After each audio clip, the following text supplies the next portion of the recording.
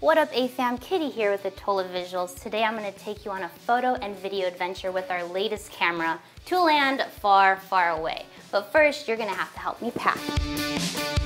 I'm going to be bringing the XT30 today. This is Fuji's latest APS-C sensor. Look at how small and compact and travel-friendly this thing is.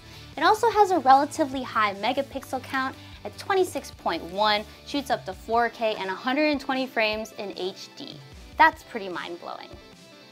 I'm going to be bringing 4 of these Fuji batteries because that's how many it'll take to shoot on it all day with photo and video. I love shooting on Fuji for my B-roll, my behind the scenes, and also my Instagram photos because I just love the colors. It looks so flawless and elegant. It makes my skin look good too. I'm going to be bringing other travel-friendly gear like this Weeble Lab gimbal because the XT30 does not have image stabilization, unlike the XH1, which we are shooting on right now. But I do love that it has the same sensor as its more expensive XT3 here, although this does shoot 4K 60, has dual card slots, and has a bigger body because she eats pretty well. The XT30 is a nice step up from the XT20, which is a camera I definitely love. Check out that review up here. The lenses we'll be bringing include a 56 1.2, a 16 2.8, as well as a zoom, which is a 16 to 55 millimeter.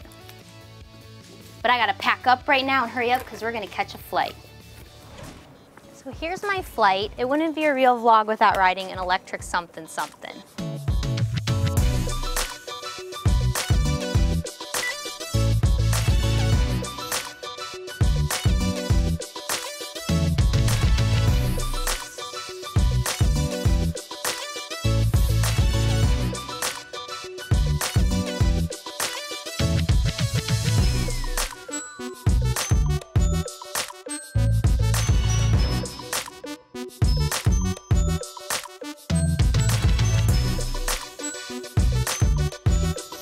Fuji's autofocus continuous is getting better and better, even with their face detect.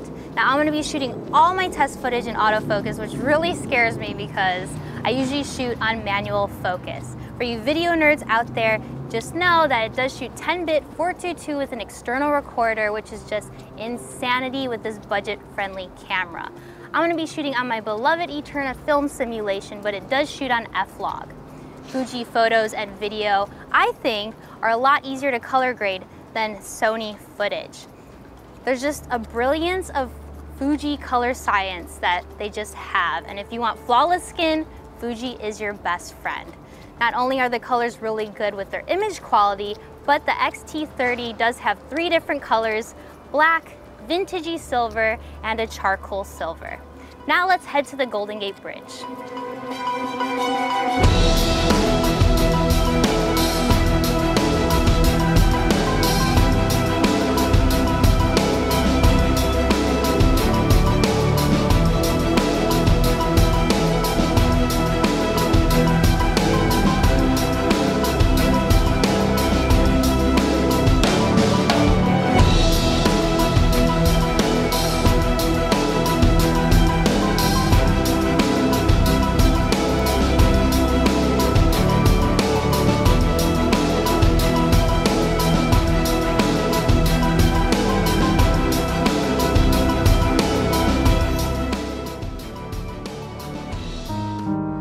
Change clothes, because obviously if you shoot on Instagram in your new location, you want to match the background. So I got this fancy little tutu outfit, but right now we're going to take a break and eat some ice cream, and I'm going to show you how to transfer your photos from your camera into your phone so you can post it on Instagram. Super easy. First, turn on the camera, then use the Fuji camera remote app, let it load up, might take a second, and then when the screen comes on, click the import image button. Now we wait, it's connecting. I haven't gotten videos to transfer from the camera into the phone, unfortunately, and make sure you're shooting in JPEGs because RAW won't transfer over. Now that it's all loaded up, you'll see all the pictures and thumbnails on your phone. All you gotta do is pick the ones you want and then select import. I'm on Android, so what Google will do is make an album called Camera Remote where all the photos will import into there. And then you can just edit it in Lightroom, Visco, and then post it on Instagram, and you're good to go. No computer workflow needed. I like this one. Ooh! Another thing you could use with the app is to monitor if you're shooting yourself on video. You could change the aperture, shutter, ISO. However, I heard it doesn't work in 4K. So if you want to shoot in 1080, it works perfectly. No flip out screen, but you got a phone.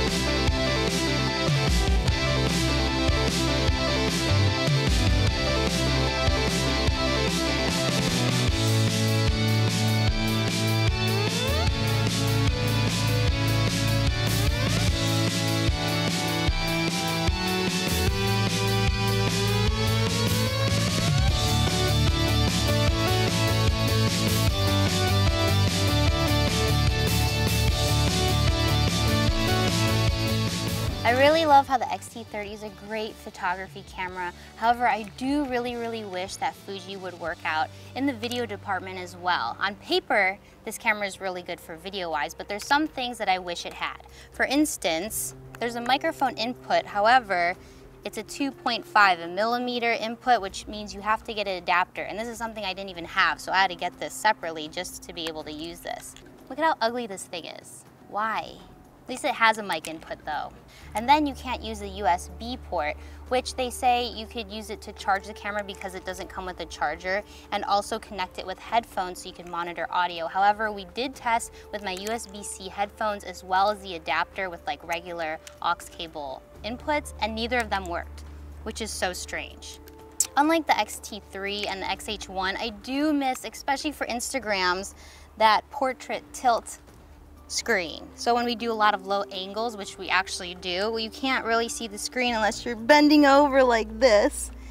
I love how compact and small this is, but for some of you, this might be too tiny. The ergonomics on this is kind of awkward, and some people hit this Q button quite often because it's just near your thumb there, but they did allow a little bit more real estate space for your thumb, unlike the XT20. Another thing that it has, like the XT20, is this thread screw, which is all the way to the right, which means you have to get a hand grip to be able to have the screw in the middle, which the XT3 and the XH1 don't have a problem with. Another issue with this screw being off-centered, sometimes it's hard to frame up the camera because now you're not centered with the lens. Another reason to get the hand grip is because when you use these longer Manfrotto type quick plates and you have a wider lens, it hits it. That's irritating. So I can't switch out lenses to a smaller one to a bigger one without taking off the quick plate first. Another problem with that is when you have a quick plate on here, you can't access the battery door, which is pretty annoying. So you'd have to take off the quick plate just to change the battery. Yeah, and these batteries last probably like an hour and a half, 2 hours, depending on how you use it and if you shoot video and photography, which is something we're doing. We're also shooting right now in like 87 to 90 degree heat, and we just got an overheating warning. And we've only been shooting for like 3 hours. So that's something to take note, that this thing does overheat depending on what temperature you're shooting in. With the XH1, which we're shooting on right now, it had no issues. Another thing I wish they changed for video-wise, if you shoot it in 4K, you can only shoot for 10 minutes. There's a recording limit, and then for 1080, you only get 15. So that's a bummer. If you're shooting in shorter clip bursts, then it's not a problem. But if that's also an issue for you, definitely get the XT3 because it's 20-minute record limit for a 4K, 60, and then 30 minutes for the other formats.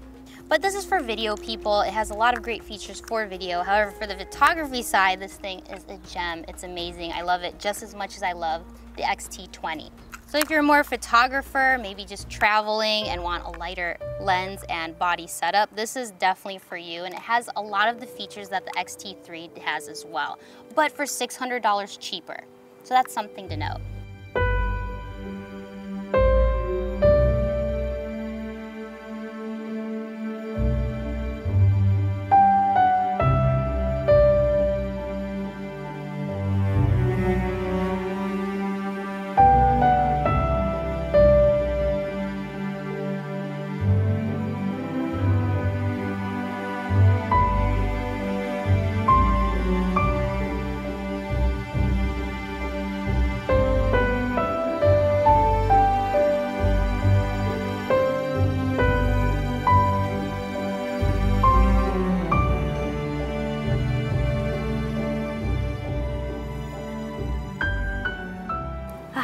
taking a little relaxer here because that was an adventure.